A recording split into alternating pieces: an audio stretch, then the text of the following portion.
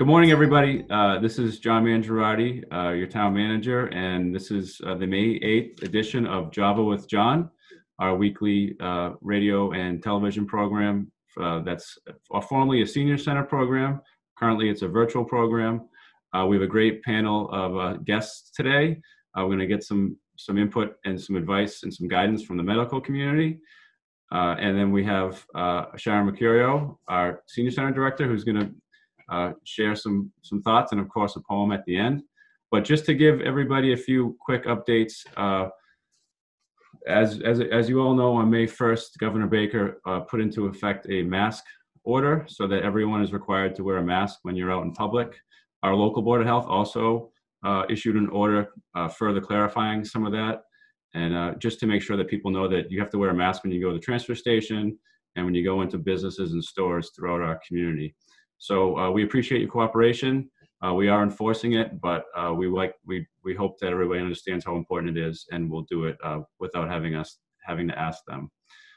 We've continued to have our Board of Selectmen and Board of Health meet regularly. As of today, we still haven't decided on a date for our annual town meeting, so continue to follow that.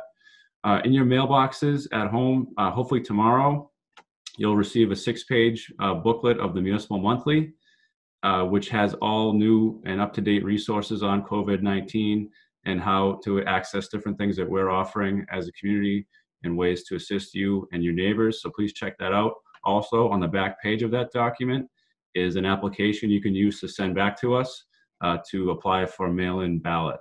We're really encouraging everyone to vote this year in the June 2nd election and do so by mail. It'll help us have our poll workers have less interaction with people that day, and it will also allow us to vote, have everybody vote and get their vote counted. So please check that out. Go to actonma.gov/elections if you need more information. So we have plenty of time for questions afterwards. So why don't we just get started right in with the program here. So I'd like to introduce Sharon Mercurio with an update from the Senior Center. Sure. First of all, I wanted to thank everybody. We started this program way back at the beginning of this pandemic to try to reach out to folks that weren't connected with technology. So ActonTV has been fabulous, helping us reach out to the seniors that are not connected. And Heather and John have been here every week. So, well, it's John's program, so there's that. Second of all, I wanted to shout out to my mom and all the mothers out there for Mother's Day. It's Mother's Day weekend, and although it looks really different this year, please know you're still remembered and cared for, even if it's from a distance. It was also Nurse Appreciation Week day on Wednesday, so wanted to thank Heather and her department for doing such a fabulous job during this really stressful time. They've been a great support to the seniors and just all the departments and the residents in town. And although the senior center is still closed, the Council on Aging staff is working really hard behind the scenes. We're there for you. If you need anything, give us a call. We have masks, we have frozen meals, anything. If you just need to talk, because it does get lonely sometimes, give us a call and we will return your call. ActonTV has also been working with us to try to keep things updated. So we have some new exercise programs. So keep watching the public channel. And what else did I have today? Facebook. We broke into Facebook last week. So our program manager's been doing a great job giving updates, putting photos, just different little things to keep you informed, because it is really isolating during these times. And I just wanted to let folks know the COA board will be having its first virtual meeting on Tuesday at 10 o'clock on Zoom. So that's something different for us. And that we have been working behind the scenes to talk about a reopening plan. So we've been working with John and Mass Councils on Aging and Executive Office of Elder Affairs. And I know people would just love to jump right back in, because that's what the Senior Center is all about. It's about being together and community. But we're going to take it slow and safe. This virus hasn't gone away. Your safety is our first concern. So we are looking at a really slow rollout. And again, it's going to look different for a little bit, but we are thinking, we are planning, and hopefully we'll all be together soon. So thank you. Great. Thank you, Sharon. Thank you for mentioning the reopening. I think it's something that we're all thinking a lot about. We've heard that the governor has a reopening advisory board, and their goal is to have a plan for the Commonwealth in place by the 18th of this month. I don't expect the plan will be that everything's back to normal on the 19th, but I think there will be a plan that they're going to lay out to help us understand what the next few weeks and months will look like. So we're looking forward to seeing what guidance we get from that. And in the local level in Acton, our organization, we're conducting a similar process where we're all trying to identify what reopening looks like. So with that, I'm excited to welcome our first special guest, Sharon special also, but this is a new guest to the program, Dr. Edwin Knights. Dr. Knights works at Acton Medical, and Dr. Knights is also a part of our nursing program. He serves as our medical control doctor to help Heather and her team with the nursing program. So Dr. Knights, let me just make sure that, here we go. Yep. Okay, so thank you for being with us this morning. And please, what's it like working over at Acton Medical lately? It seems like it's a little crazy, as you might expect. So it's very different. We certainly are feeling needed right now in the community. We're doing a lot of our visits televisit now, and video where people can manage it. So that's a struggle, particularly for the seniors. My practice happens to be patients over 70 and first responders, and the patients over 70 have had some difficulty getting on with the TV. But in general, we're because we're pure primary care, we're really as busy as we could be, given the visit the fact that people don't want to come in. We're back up to Emerson, and we've trained to go in there, but they're still at phase 0, fortunately, and our docs haven't had to put on the PPE and go in there. We've put a program in place to keep the people who might be infected away from the people who are likely not infected, and do that by screening on the phone, screening again before anyone comes into the building, screening our employees each time they're coming in. We've had so far about 12% of the patients that we're testing are positive for COVID, and we've had only one employee test positive who had no exposure to patients or to staff for 4 days before she became symptomatic. So we've had no problems internally with any spread. We have plenty of PPE, so protective equipment, which is good news. We don't have lots of tests, so we can't test everybody, but we're testing people who have symptoms that would suggest that they need to be tested, and get that result back within about 48 hours. So that's basically what we're doing. We're gradually expanding as it's safe and when it's safe. So we're already using our Harvard and Littleton offices mostly as clean sites, and we're using one of the floors at Acton Medical as a clean site, and soon we'll be opening a Hudson and seeing patients out there too. That's great. That's very interesting. Thanks for the updates. When you say 12%, are you testing dozens of people a day, or not that many? I'd say it's more like 5 to 10 a day at this point. We can test more, and as the tests become available, we've lowered the criteria for who we test, because originally it was like you had to be significantly sick and over a certain age, and now if you have symptoms, we can. If you're a patient of ours and you have symptoms, we can and will test you. So that's made it much more available. But I think still people are reluctant to go anywhere, even though they may be sick. In fact, that's one of our biggest problems, is that people wait. They've had a heart attack, they've had a stroke, they have appendicitis, and they don't want to go into, they don't want to go into the hospital. And so that's big issue for us. Really? Wow, that's it's a difficult time. So really appreciate your update. Dr. Knights, we've already are receiving several questions for you, so I hope you're ready for later in the program. For those of you following on 94.9 FM radio WAEM, Please send questions, if you have any, to manager@actonma.gov, or you can call in at 978-929-6611. This is the Java with John program, May 8th. We're on YouTube Live and FM radio. Our next guest is a regular on the program, Heather York, the nursing director for Acton Nursing Services. Heather, how are you doing today? And what updates do you have for us? Good morning, John. Thanks again for doing this every week. You and Sharon have been, putting this together nicely with a different group of panelists every week. So thank you to Dr. Knights and Karen Patterson, our physical therapist, who are here today to join us. So just a little update about Acton itself. We do have 111 positive cases within the town.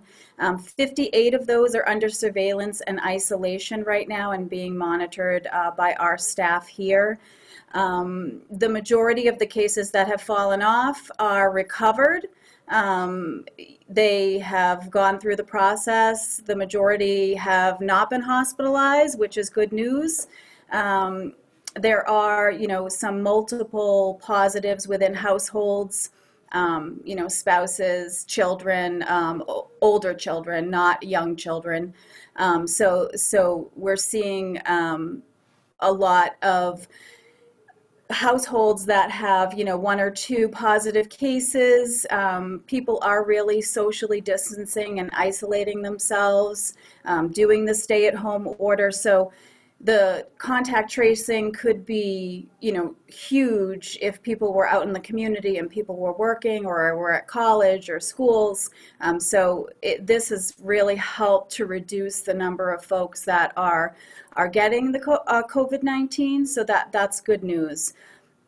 We do have 30 cases now at Life Care Center of Acton. We sent a news flash out last week. They had tested all of their residents on Monday and Tuesday, and then all of their staff at the end of the week. I believe they have 12 staff members who are positive and who are now on isolation.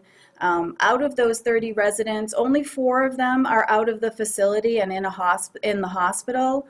One of them I do know is pretty serious. The other 3 are just on supplemental oxygen, so they're doing pretty well.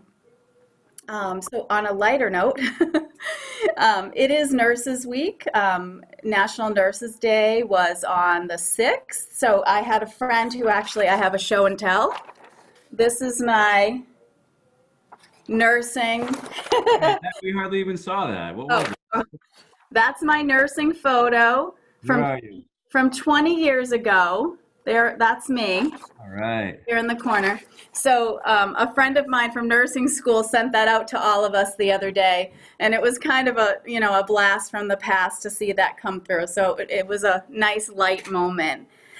So on that note, I wanted to do a little bit of self-care today to talk about that really quickly if I could. But I have a quote from Florence Nightingale, the first nurse that really brought nursing to the forefront. So Florence Nightingale said, "Apprehension, uncertainty, waiting, fear of surprise does a patient more harm than any exertion," which I think is so true at this point in time. We've all been, we've had fear, we've had apprehension, this staying at home and not seeing our families really can be a challenge for people. So I had an email on Nurses Day from one of my sites that basically gave nurses suggestions for how to reduce stress. But when I read it, I thought this really could apply to everyone. So I just wanted to go through those.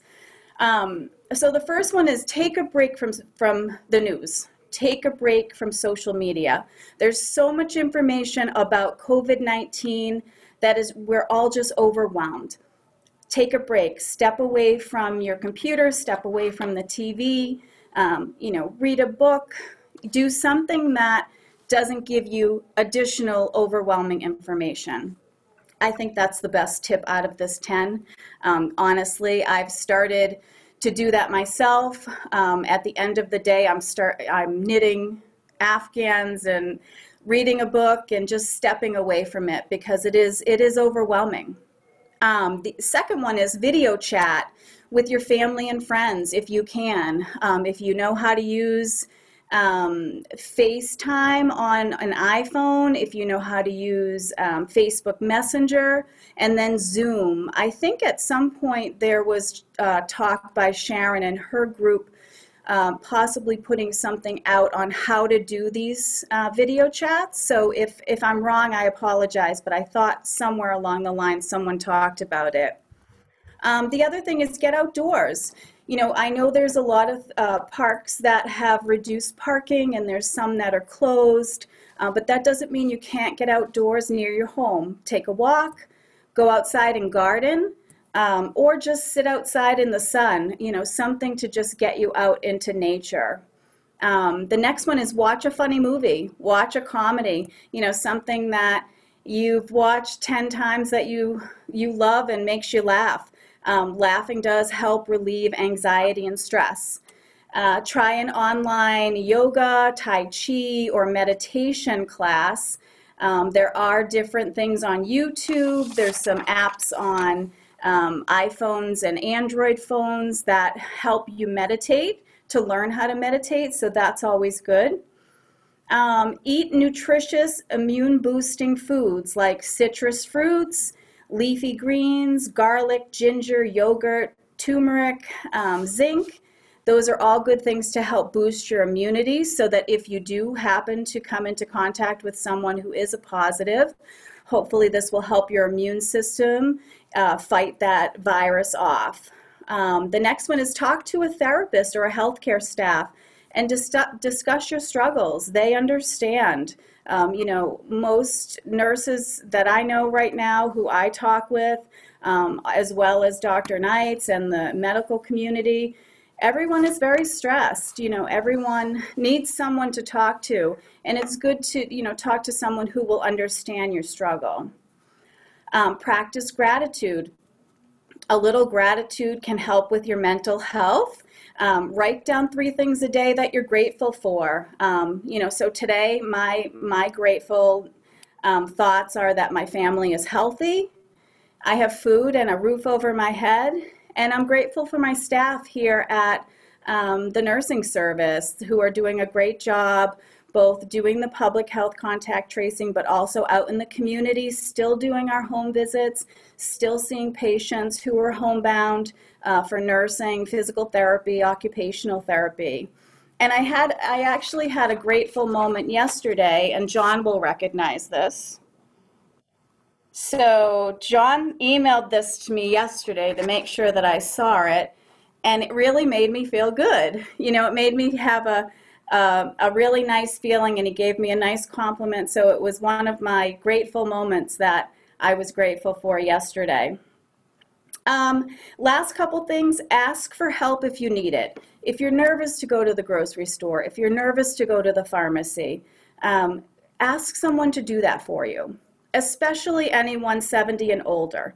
If you can have people do your errands for you so you're not put in that position where you could be exposed, let someone do it, whether it's your children, your grandchildren, a neighbor, or there are volunteers that the senior center has been working with to get folks that help. And then the last one, just remember and remind yourself that we'll get through this. You know, it will end. We will get back to a new normal. It won't be exactly what we always had as a normal, but we will get there, you know. And just happy Mother's Day to all the moms out there. Thank you. Great job, as usual, Heather. Thank you. And we all really appreciate what you are doing with the nursing service, and what you've been doing over the last few months has really been tremendous. So thank you. That picture you held up was from street artist Banksy. He did an installation over in the UK at a local hospital of his latest, which I thought was pretty cool. For you radio listeners, it's a young kid holding up nurse doll and leaving the rest of the superheroes in the basket to show that the nurse is the superhero. So I thought it was really cool. So our next guest is Karen Patterson. Karen Patterson is a physical therapist who works with Acton Nursing Service, and she's going to have some great ideas for how to stay active while we're all at home. So Karen, welcome to the program. All right. Thanks so much for having me. I'm really happy to be here to talk about ways to stay active while we're all staying at home during this time with COVID-19. I know so many of us are used to getting our activity by going to the senior center or to a gym, but the good news is that there are lots of ways that we can keep active while we're at home. Now, the American Heart Association recommends that all adults get 150 minutes of moderate physical activity a week. The good news is this can be broken up into small pieces and small chunks. It doesn't have to be done all at once in a day. So every little minute of movement counts, and there are so many ways to do that. Staying active has so many benefits, not only for our physical health, but also for our mental well-being, and that's even more important for us now. So the biggest thing I can say is to move more and sit less during the day. One of the things I've noticed is I'm not walking to the bus stop with my kids anymore. I'm not going to my car to go out as often. So just by staying home, we're moving less than what we're usually used to. So we have to make moving a part of our day. I think it's important for everyone to listen to the advice that their doctor has given them about what they need to be doing while you're doing this. But it's important to set a schedule for yourself, to find a time that you're going to fit in some movement throughout your day. This has helped me to make sure that the day doesn't get away from me. Talk to your friends and family when you're talking with them. Let them know what you're doing to stay active. This is a great way to keep yourself accountable, but also to share ideas with other people and to get ideas for different things that you can be doing. Some ideas are walking. It's one of the best exercises that we can all do. If you have the ability to get outside, do it. Just make sure you're keeping distance, wearing a mask when needed, but getting outside is so important. If the weather isn't good, if you're not able to get outside, walking inside works just as well as walking outside. You can march in place, or you can take laps around your house, put on some music, set a timer for yourself, but go ahead and walk within the house. It's fine, and it works just as well as walking outside. Take advantage of what's being offered online. The Council on Aging is offering some of their classes online, which is so wonderful. And there are so many resources and free things that you can do through YouTube. I was able to find some 20 and 30-minute classes for my mother that were geared around senior fitness and exercise. She's really missing her time at the gym, and she's made time during her day to do these. There's a variety of things she's doing, and she's finding them challenging, and that they're keeping her in shape while she can't be getting out. So just with YouTube, you want to make sure that you're finding exercise that's within what's comfortable for you to do. If something doesn't feel right, don't do it, but go ahead and try different things, because there's a lot out there. There's yoga, there's balance, there's general senior fitness, so there's a lot of resources. I know someone already mentioned gardening. Gardening is a great way to get physical activity. It's good for your mental health as well. It's a great way to be outside. While you're gardening, you want to vary the movements that you're doing. Try not to pull weeds for an hour at a time. Make sure you get up and walk around. Change your position so that you're not risking an overuse injury. The other thing that can happen with gardening is we're trying to lift things that are a little bit heavy. So instead of lifting a heavy bag of dirt, break it up into smaller chunks and buckets. That way, you're not risking your health or your back, but you're also getting more steps in by moving back and forth a little more frequently. Also protect yourself from the sun and make sure that you stay hydrated. We can get caught up in what we're doing outside in the garden, so you just want to make sure that you keep drinking water while you're out there. Another great way to stay fit that can be really fun is dancing. Put on some music and move around the house. A couple weeks ago, my family did an online tutorial about how to do the hustle. We made the kids do it with us. It was really fun and it got us all moving. And every now and then we still break out into it. So dance, it can help lighten the mood as well, because a lot of times things can get down and a little bit serious. So dancing is a great way to keep yourself moving. Throughout the day, there's lots of little things that you can do. Just stand up every half hour or so, get up, walk around, stand up and sit down a few times. It's great for the leg muscles. If you're waiting for your tea or your coffee, go up and down on your toes, stand at your kitchen counter, do some marching, some kicking to the side or back. All of these things can help. You can even keep up your strength by doing push-ups against a wall or against the kitchen counter. That's a great way to help keep your upper body strong. The biggest thing is just to try to keep in mind to be moving throughout the day, sit less and move more. And it does help everything. It's going to help with your physical fitness and also with your mental health. And as with all exercise, keep in mind, just listen to your body, warm up and cool down, be aware of what's around your environment. I've had to clear some obstacles in my house every now and then to make room for the exercises that I'm doing. So we want to make sure we do that. Stay hydrated and make sure you're wearing the right shoes for the activity. You find that we're at home, you might not be wearing the shoes you normally wear to exercise, but go ahead and make sure you put them on. And that's about all, but I'm so glad to talk to you, and I hope everybody is staying fit and keeps moving, and I'll look forward to seeing everyone soon. Thank you very much, Karen. That's some great tips, and I think we may have an idea for a future segment if you want to come back and show us how to do the hustle. I don't know if I'm the right person for that. It might be worth trying. Thanks for asking. So now we get to the question part of the program, and we've received several already. I'd like to start with one for Dr. Knights. This one says, in general, okay, so it says, can the panelists ask, can you ask the panelist, other than those in nursing homes, how have people contracted the virus? Is it mostly essential workers and their families, for example? Is it elderly in nursing homes? Who is getting the virus? And if we are wearing face coverings and maintaining social distancing, how concerned should we be about a trip to the grocery store? So there is a broad selection of people that are getting it, and sometimes we just don't know how they got it because people are contagious for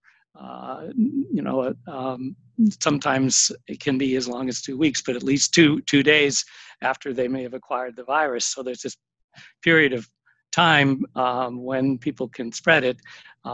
We don't know how people are getting it when they're doing everything that they're supposed to do. And it's not very many who are. But it's clear that the virus is highly contagious. And as far as things like going to the grocery store goes, you're doing the best that you can if you have to go to the grocery store because you have no one else to pick up your groceries. If you follow the social distancing and you do the hand cleaning and wiping things down when you get back to your home, you're doing the best you can. It's unfortunate that we can't tell you a way to be perfectly safe, but we don't have that. So I would say, think about the fact that the perfect is the enemy of the good. And if you tried to stay perfectly isolated from this virus indefinitely, then that would be a pretty miserable life. And so I think you have to follow the guidelines that you're hearing from our governor and do what he's recommending. People who are at the highest risk need to take the most precautions because they're the most likely to die from the virus if they catch it. Great, thank you. Here are a couple questions about the case reporting. So every day on our website, we post several updates, and one of them is an update on number of cases. Heather referenced the current number of cases in town, but there have been a few questions about what those numbers mean. So here's the first one. How many of the positive cases that were reported have had symptoms? It depends on which population you're looking at. If you're looking at a population where there was basically mandatory testing like Life Care of Acton, and that's going to be a different set of numbers from if you're looking at the people who are only being tested because they have symptoms, like the people who are Acton Medical is testing. We're not just testing anybody at random, and so you can't really judge from the number of reported cases what the actual prevalence is in the community, how many people actually have it. If we were testing everybody, then you'd have a much better idea of how many people were infected. Also, you don't have a way of testing to find out whether people who have had it long ago are no longer contagious. The antibody testing that's out there is not reliable. I recommend not using it. We don't know what it means. It can pick up other kinds of COVID viruses, and it doesn't tell you you're immune. It doesn't really tell you anything useful.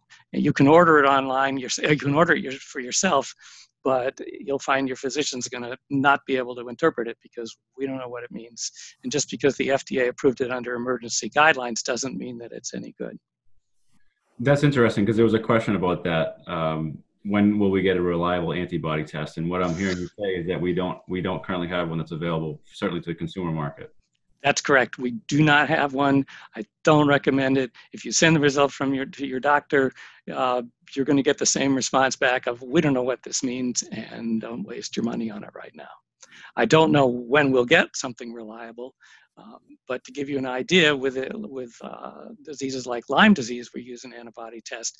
But after the initial infection, someone can be treated and cured and still have the antibody and then still get Lyme again the next year because the antibody isn't protective. So, we learn a lot just from the prior situations where we've used antibody testing to try to understand diseases.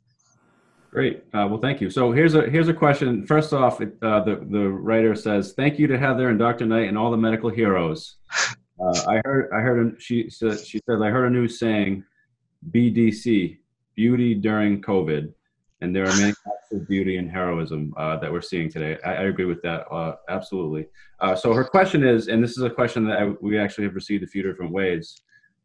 So Heather, when we report the numbers, we report, for example, 111 cases, and then we report a second number, which is the number of cases that are currently in isolation that we're actively monitoring.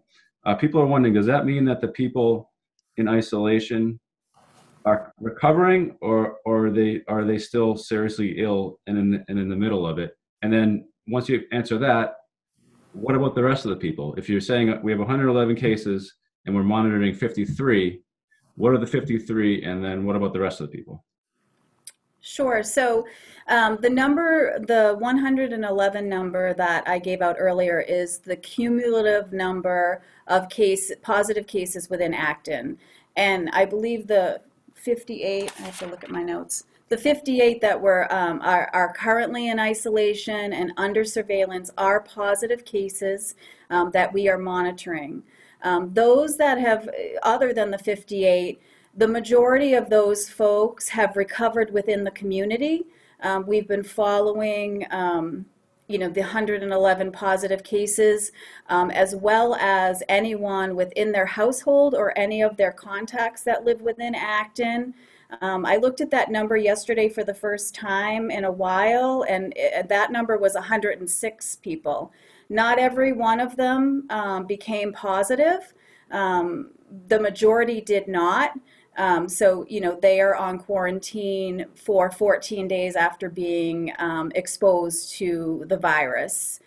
There were a number. Oh, Sure. let's break that down for a second, because I think that's a little bit confusing. So what I heard you say is that we had 111 positive cases. And Correct.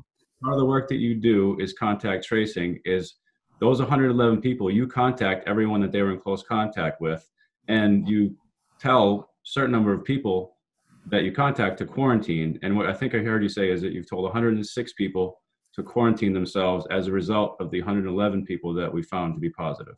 So 106 people within Acton that we follow directly, but I honestly don't know and can't even begin to imagine the amount of people outside of Acton, because I know there was a question about, where are we getting it? There have been, essential workers that have tested positive, and some of their contacts, obviously, from the work environment are outside of Acton. So those folks get contacted too, and then their local board of health follows up on that. There have been some folks in the hospital, and there have been folks that, like Dr. Knight said, it's a variety of symptoms. We can have someone who has very mild symptoms and someone with very severe symptoms, and everybody in between. So it's such a unknown. I've had folks, even a nurse, say to me, who was exposed and did test positive, that if she didn't think about the body aches that she had and the fatigue that she got, she would have just kept going and not even gotten tested. But because those are two of the big symptoms, she did get tested. I also, John, on the question about symptomatic positive cases, I can break down a little bit about that. The majority of cases we've seen in Acton as a positive have all been symptomatic, the folks that we're following. The only ones that weren't, initially when Life Care of Acton did their testing, we had reported, I believe last Thursday on the 30th, that there were positives at Life Care. I believe the number was 28 at the time. All but one of those cases did not have symptoms. So one case had a fever. That was the only symptom. The other 27 did not have one symptom at all. So they were caught in that time frame where they had been exposed, but they weren't showing symptoms yet. So symptoms can show up anywhere from 2 to 14 days after exposure. So they were caught in that area of they were exposed, but they did not have symptoms yet. So they tested positive, and then as time has gone by, some of them have started to show symptoms, some have not. Oh, great. Thank you. Dr. Knight, did you have? Yeah, I just wanted to comment. When Heather called me about that information, I immediately called Emerson, because we knew some of these people were going to get sick in the next few days and end up at Emerson, and they needed to be prepared for a possible sudden influx of really sick elderly people. Fortunately, it was not a lot of people ending up in the hospital, but they were prepared over the weekend. Good. Well, that's just an example of the collaboration that we're lucky to have between you and Heather and other medical professionals. So thank you for mentioning that. Here's a non-medical one that I can answer. So if seniors miss the new transfer station hours between 7 and 8 a.m., what are the best times for them to go otherwise? I can tell you definitively, it's not Saturday. Saturday has traditionally been a busy day at the transfer station, and even though we've opened up a new day, Mondays, it still is the busiest day of the week. So if you can't get there between 7 and 8 a.m., the transfer station staff have recommended that you try to go Mondays or Wednesdays before 10:30. That seems to be a pretty light time, but definitely not on Saturdays. Great. So here's another question. Let's see. Oh, here's a good one. So no one seems to be talking about how do we get families back together. How do grandparents get to see and hug their grandchildren again? What if we all had a quick in-home visit? Wait, no. What if we all had an in-home quick results virus test that every family member took on a particular day? Those who were negative could visit and hug on a particular day. I know 2 and 4-year-olds that really want to give their grandparents a hug. Is there a way to have children visit their grandparents in a yard and not causing harm to their grandparents? That's a tough question. I know Mother's Day weekend is certainly at my house. It's always been a big event where we've had a lot of mothers in my family all together, and we've had a great time. And we're not going to be able to do it this year, and I'm sure many of you are struggling with that same reality. So this question is just: is there anything that we can do safely to have some interaction with our grandparents during this time? I can try that. So one thing to be aware of is that testing a 2 to 4-year-old is pretty traumatic for the 2 to 4-year-old. It's not something that they're going to tolerate without being held down, and also there's a turnaround time for it, and the child could acquire an infection between the time when you ordered it and the time that you're seeing the grandchild. Also, there's a false negative portion to it. We have patients who clearly have COVID, sick enough to be in the ICU with all the classic blood changes and never test positive. So the test isn't perfect.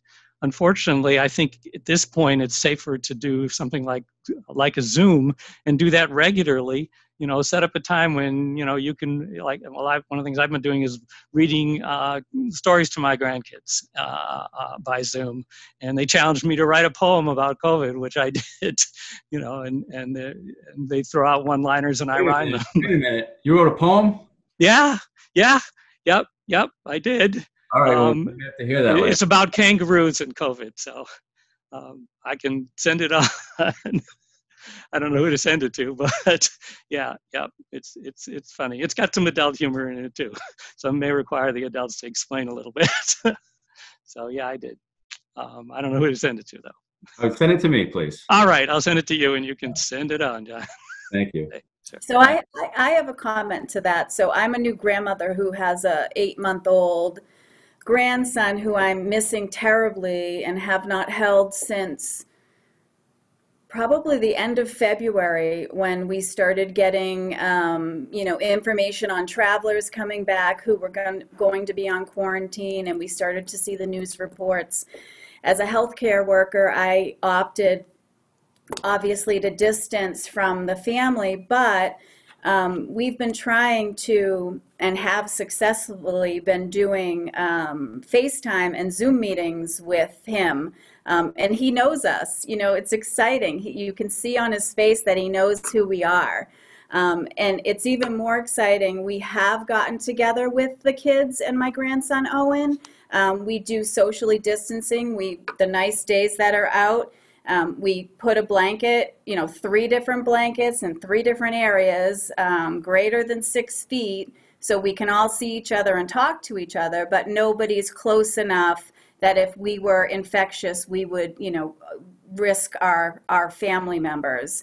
It's not ideal, but it works. It's the best that we're doing right now.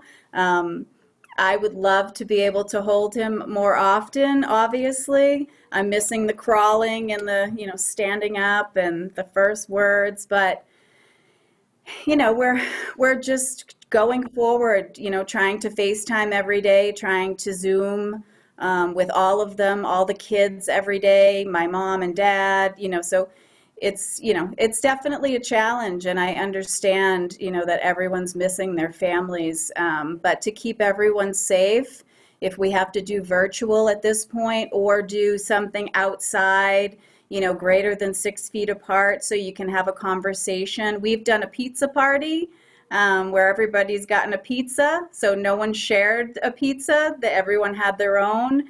Mother's Day, we're trying to look at doing something else like that. So, it's not ideal, but it does work. Well, I'm glad to hear that you were able to see your grandson. It certainly is tough, and it's tough to do social distancing with kids that run around. I think an 8-year-old is easier to keep on the blanket than a 5-year-old. But yeah, that's really been a challenge for a lot of people. We have time for one more. Oh, go ahead, Dr. Nice. If you want, I can read the poem. It's short. It's not long. All right, let's hear it. Okay, you ready? If COVID has you feeling blue, come learn about the kangaroo. They're skillfully designed, it's clear. They have their motor in the rear. Up front, they have a fur-lined trunk where all the little kangas bunk. The baby ones are quite precocious. Right from birth, they're kangarocious. They grabbed the arm of one pickpocket and almost wrenched it from its socket. When at last they turned him loose, he'd had enough of kangaroos. The teenage kangaroo's romantic, drives her parents nearly frantic. All their warnings she eschews, and soon there's lots of baby roos. The oldest beasts are quite sedate. They rest on their tails and meditate. The world's their oyster, nothing can harry them. They are the kings of the kangararium. When I'm reborn, I'm sure I'll choose to join the ranks of kangaroos. Oh, that's very good. I've never heard kangaroos be described in so many ways. That's very good, very impressive, timely. Well, thank you. That seems to be a theme of our program here is poetry. So we appreciate your contribution to that. We do have time for one more question. It's actually from a caller. They want to know how often we should clean our masks. If we have these face coverings that we're wearing to go to the grocery store, should we wash it right away, or can we wear it a couple times? I would suggest cleaning them once a day. That should be sufficient. If you have healthcare providers, is a different story. But for the average person, once a day, if you're out using it, that should be sufficient. Okay. I can just mention, John, that we are getting donations at the nursing service and at the Council on Aging, which Sharon has shared those with us as we're in the building Monday through Friday. So if anyone is looking for face coverings that have been made by folks in the community, we are getting donations. So give a call to the nursing office or the COA, and we're happy to meet you, at the front doors to hand that out if needed. So our number is 978-929-6650. And then Sharon's number, who I hope I get this, 978-929, oh God, 6652. Thank you. 652 was the end of that. Great. So we've reached the end of the question and answer portion of the program. I want to thank our guests, Dr. Knight, Karen Patterson, and our regular Heather York for their great contributions to the program today. And I hope you all have a great weekend, and happy Mother's Day to all mothers in your lives and yourselves, if you are a mother. We have Sharon Mercurio, who I'd like to have now read her poem of the week. Not sure if it's about kangaroos. If it is, I think we may need to talk about our program manager and not too many kangaroo poems. But Sharon, you're up. Thank you. I know, tough act to follow, Dr. Knight. This poem actually came from one of the staff at the COA. Today is actually the 75th anniversary of Victory in Europe Day, when the Allied forces announced the formal surrender of Germany. So it's called Victory Day. And the poem's by Joe Hurd, a gentleman who lost two of his brothers in the war. Day of joy and of sadness, day of sorrow and of gladness, day of cheering and of drinking, day of crying and of thinking, day of prayer to God above, day of prayer for those we love, day of prayer for those we've lost, day of counting up the cost, day when allies' fight is done, day when victory is won, day for peace, so long expected, day for children, long neglected, day with factory wheels at rest, day with people in their best, day of crowds and shouting and noise, day of returning girls and boys, day of liberty, day to pray, day of victory, Victory Day. Beautiful. Nice work. Thank you, Sharon. And thank you again, all of our guests today. This has been the Job with John program, May 8th. We're signing off. Happy Mother's Day to all the mothers out there, and stay safe, everybody.